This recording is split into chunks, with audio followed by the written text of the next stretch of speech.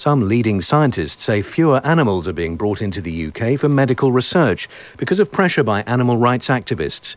They say ferry companies and airlines have refused to transport the animals. Calls now on the question that was put to the panel. If you ran an airline or a ferry company, would you give free passage to mice on their way to a medical research laboratory? First, Nick Palmer we'll go to. Hello. Hello. I'm the Director of Policy with the BUAV, which is one of the leading campaigns in the area. We've been asking our supporters to write politely and peacefully to the airlines, primarily on the primate trade. That the primates are brought in from Mauritius and Vietnam. They're generally the offspring of wild-caught primates, which is an unpleasant business.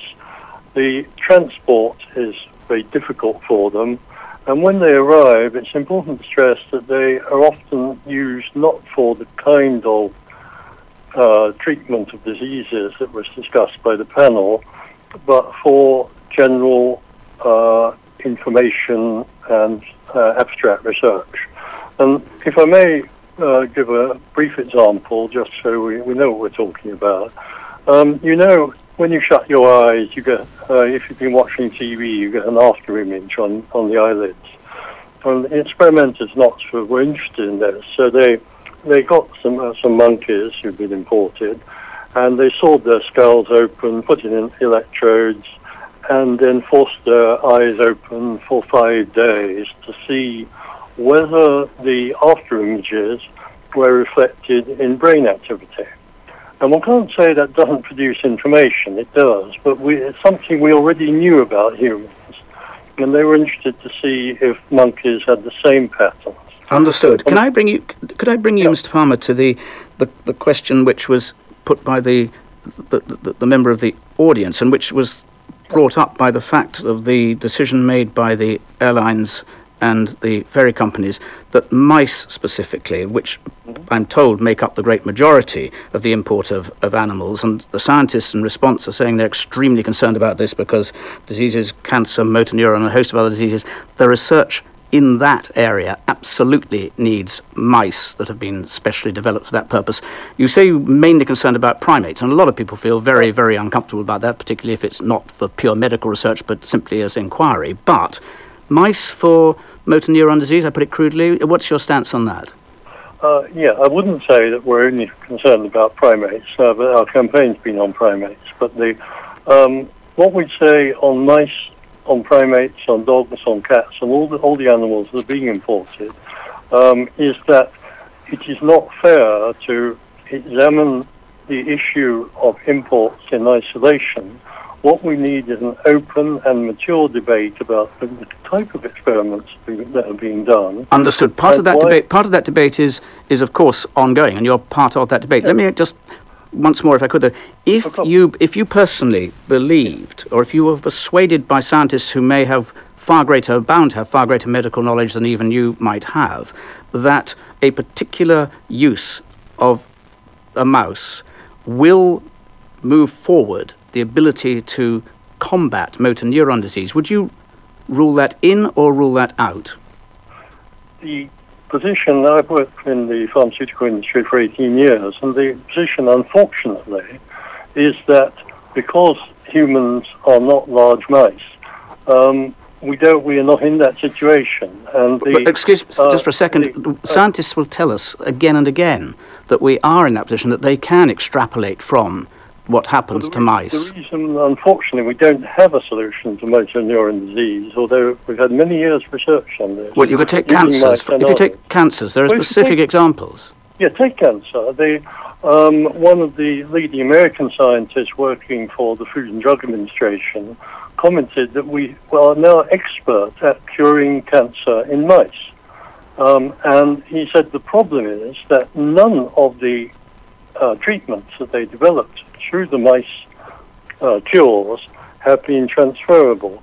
And what I would stress is that what our supporters have been saying to the ferry companies and the airlines is not any kind of pressure or threat, as some of the panel seem to think, They're simply saying that we would prefer to travel with airlines like British Airways, which don't take part in the process that causes animal suffering, and not with an airline like Air France, which does take part in it. And I think that is legitimate consumer pressure, and it's part of the overall debate that we really want to have on moving forward from outdated techniques so that Britain can be a world leader in the alternatives. They may or may not have won the argument, but anti-vivisection campaigners appear to have won an important battle against the use of animals in scientific research. Ferry companies, the last being Stena, have pulled out of the business of transporting animals for research. At least one of them has said it's scared of negative publicity and possibly worse consequences that might fall upon them at the hands of campaigners. Well, what effect will it have on science in the UK? Professor Robin Lovell-Badge is a geneticist at the National Institute for Medical Research, is with us in the studio. Good morning. Good morning. What animals do you use specifically for your research? We use mice. So we're using a lot of genetically modified mice. So these are mice carrying mutations that are of interest for us and our collaborators in other countries. Or that can be used for assays, for example, doing cancer research, things like that. Right. Now, the number of mice or the number of animals in total that are imported for scientific use it seems rather a small proportion of the total. It's very small, and that's simply because you will import perhaps just a breeding pair, male and a female, and then once you get them in your own lab, you will then breed those up to establish a colony. Right. In the UK. John and I, after sort of brushing up on this morning, we're talking. The numbers do seem incredibly large of animals in use in experimentation. I think Tom, our science editor, was saying it's 1%, 15,000 implies we're using 1 million animals a year or something. Oh yes, but these are the sort of official records that the Home Office keeps. But I mean, how could we be using 1 million animals a year? Well, actually, the vast majority of procedures used on animals are things like just breeding counts as a procedure. So, vast majority of these animals are mice. Vast majority of animals used in research are mice, and they breed a lot.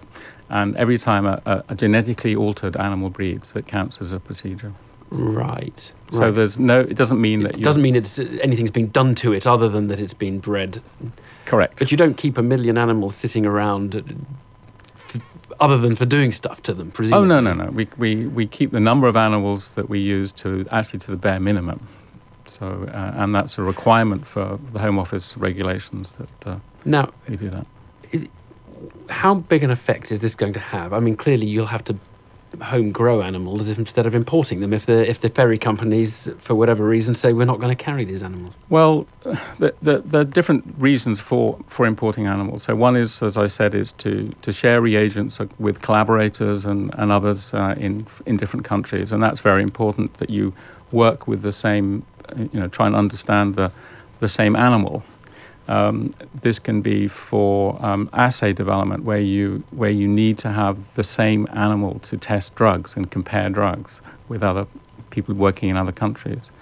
And there are also cases where it's not cost effective for there to be lots of little animal breeding companies. So you'll have one big, very well maintained animal breeding company outside of the UK. Yeah.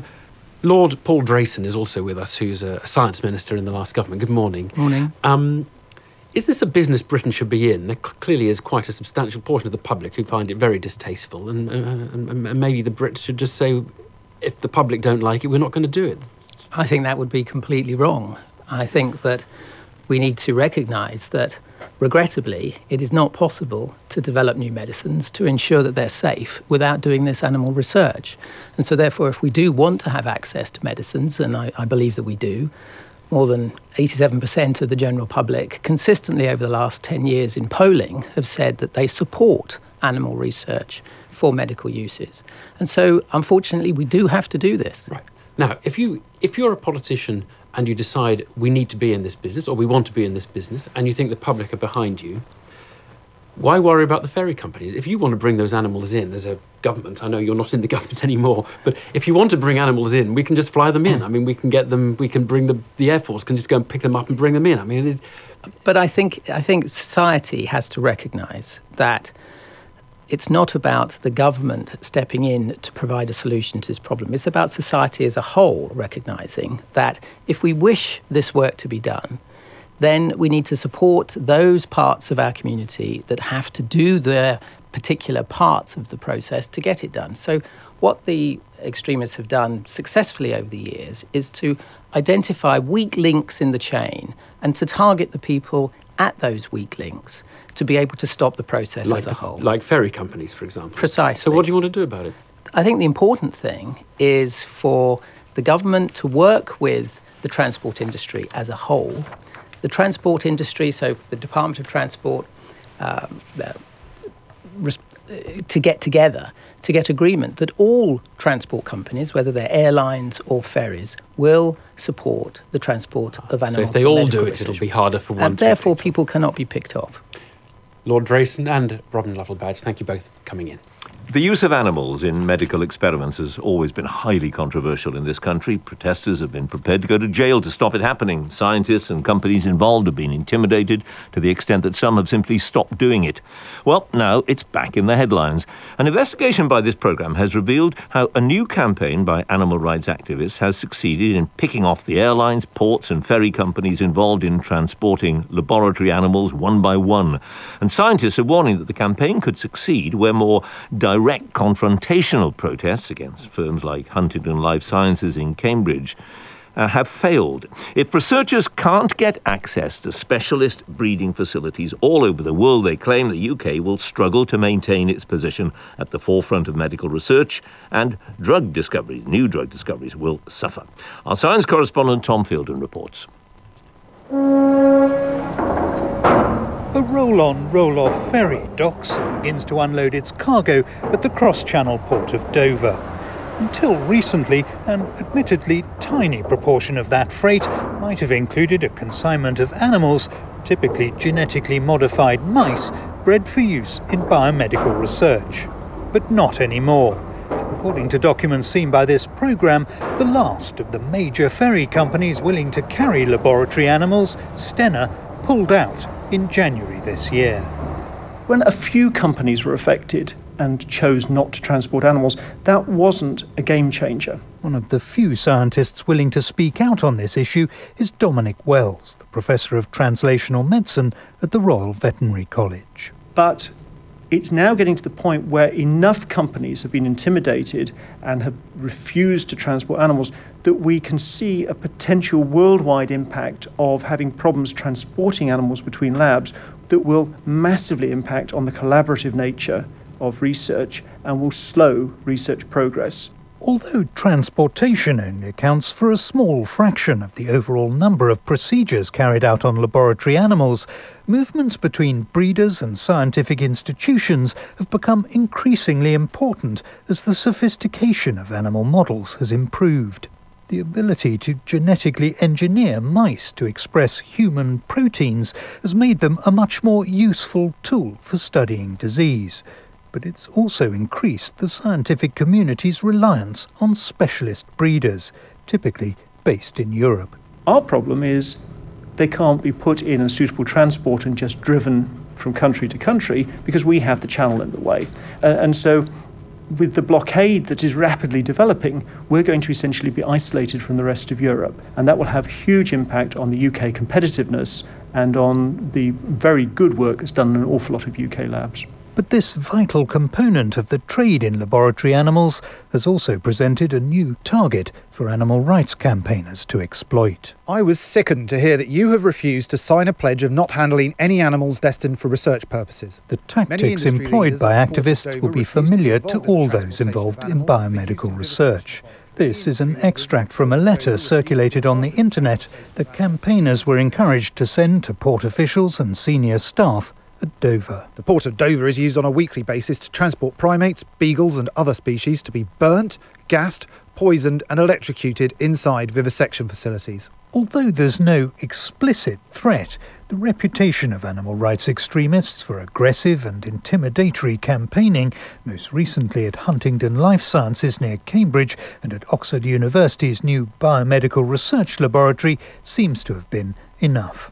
One of the first to pull out was the national carrier British Airways, and when P&O ferries followed suit in May last year, DFDS and many of the smaller carriers and the ports and handling agents went with them. I think it's a major problem, a problem of great significance to the UK. The chief executive of the Association of the British Pharmaceutical Industry, Stephen Whitehead. Because this research cannot go anywhere else. We have the intellectual capacity, we have the industrial capacity, we have a supportive government committed to life sciences. We want this discovery work to be taking place in the UK. Life sciences is a jewel in the crown of our economy. Like the previous Labour administration, the coalition government has nailed its economic colours firmly to the life sciences sector. Speaking at a conference organised by the Financial Times earlier this year, the Prime Minister emphasised the crucial role of biomedical research in building a new knowledge-based economy fit for the 21st century. Now, the two reports we're publishing today are testament to our ambition. Not just to sort of hang in there with a significant foothold in the global market, but to try and take an even bigger share of that market in the years to come. Ensuring the UK does win a bigger share of that market will in part hinge on whether scientists can get the animal models they need to carry out basic research into treatments for disease. Tom Fielden reporting there. Well, I'm joined in the studio by the Science Minister, David Willets. You worried about it? I think it is a serious problem that we do need to tackle, because the fact is that we've got excellent research in Britain. In fact, we can be very proud of the fact that almost 20 of the world's top 100 drugs were created and invented in Britain. That's made a fantastic contribution to well-being around the world. We need to carry on doing that. And for that, our scientists do need, in very carefully controlled conditions with very high standards of animal welfare, they do need to be able to conduct experiments and tests involving animals. So why don't you say to them, OK, we'll put all these mice in RAF planes and bring them in that way? Well, we've got two very large grown-up sectors here. There's the pharmaceutical sector and there's the transport sector. And what we've been trying to do since this problem arose in January is we've been working very closely with both of them. And we are trying to hammer out a deal in which both the life sciences industry agree a kind of code of conduct, a code of practice, exactly how animals, and we're normally talking about mice here, will be transported. And in return, the transport industry, and we would hope it would be a significant number of players, not individual players, but a significant number that would all agree that they would continue to transport animals. Yeah, but you failed. You tried to do that and you failed. Well, that's what we're still working on. I don't think it's right to say that it's failed. Everybody Tom Fielden has been talking to seems to think it has. Well, that's what we still hope that we can put together, because it makes sense for everyone. It makes sense for the life science industry to confirm and absolutely be clear on the very high standards, not just in their labs, but the very high standards when animals, as I say, usually mice, are being transported. And equally, whereas for individual transport companies who find it unpleasant to receive these emails, if as a sector as a whole they all agree that they will all be involved in transporting these animals, often on quite a small scale, at that point it becomes a deal which we think everybody should be able to sign up to. But there's a big if in all that, if they agree. But if they don't, and they show no sign of it at the moment, and unfortunately we can't talk to any of them because they won't talk to us, so no good me trying to put these questions to them. If they say no, if they're so scared of these people who haven't actually, as far as I can tell, threatened them with anything dire, have they? Yes, our understanding is the emails and the letters have been, you could say they were aggressive, you can say they were threatening, but they have not actually specifically threatened physical violence. It's not another Huntingdon in life sciences. No, and that's why, again, and I think most importantly, if you look at the discussions you've been having, including on this programme today, we should all just say this is standing up for scientific research, which is of great benefit to humankind. Well, they know that. I mean, they're just being wimps, aren't they? Well, when you say they know, I think also to assure people, once again, that the standards of animal care in our research labs are probably the best in the world. If there's any single place where you can be confident of high standards, it's in Britain. And we're going to carry on making that case and carry on working with both the life science industry and the transport sector. Right, but the fact that the transport sector is refusing to do it, I mean, it makes them look pretty pathetic, doesn't it? Well, I can understand what happens if you're sort of an individual company receiving these letters. But as I say, I think it's going to all of them. Yeah, but I think what's happened is individuals have peeled off successively over the months. Have they? I mean, even an individual, a big company, we're not talking about little tiny one-man bands here. We're talking about big ferry operators who operate and have been operating for many years, hundreds of thousands of employees, and they say they get a few letters, a few mails, and say, oop, we're not going to do it. Well, surely you think that's pathetic, don't you? I think for the individual ferry companies and other transport companies, they've seen this, feeling they were on their own, and they have responded to the pressure. What we're trying to say is now, that's rather wimpish. Do you agree? I'm trying to work with these sectors. You're being very diplomatic. I'm not on this. I understand the position of the life sciences sector. I understand the position of the transport sector. What we're trying to do constructively is to reach a solution where everybody understands that we agree all this together. No, we've actually, in the past 2 months, we've been doing a lot of work, speaking to the individual transport companies, working with the life sciences industry, proposing this kind of draft code of conduct so everybody understands exactly the conditions in which animals will be transported, and I'm continuing to work on that. Right, well, let's return to my question then. If you fail, and let's accept that you're trying very hard indeed, but if you fail, and it must be a possibility, given their record, if you fail, why not put these little mice in a box and stick them on an R airplane and fly them into Bryce Norton or something, and then the industry can carry on doing what you want it to do? Well, I think it would be a pity if we ended up in effect saying that this process of transporting animals, which in most advanced Western countries happened, it happens all across the continent, kind of had to be nationalised and taken over by the military in the UK. I very much hope that does not arise. Would you have been helping them out? You'd be saying, look, we've got a bit of empty space on that Hercules, you can have it. Well, I think the Army may think that they had sort of other key functions to discharge. But look, what we're trying to do... They do what you tell them. We are not at that stage. What I still think we can achieve with very high standards of animal welfare in our labs, with a new code of practice on transport, and with the transport sector as a whole seeing their responsibilities, I still hope that we can reach a solution, which means we carry on having world-class research in Britain.